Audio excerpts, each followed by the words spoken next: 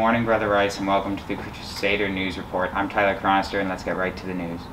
On Monday afternoon, a mass shooting at a grocery store in Boulder, Colorado, left 10 people dead, including a local police officer.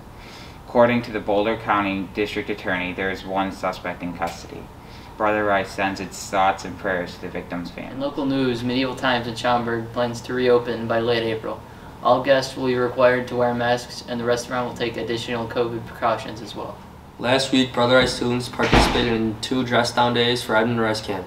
This camp fulfills the vision of Blessed Edmund Rice by providing an experience that allows summer campers to fully realize their potential. Thanks for tuning in, and don't forget to subscribe to our Brother Rice Chicago YouTube channel.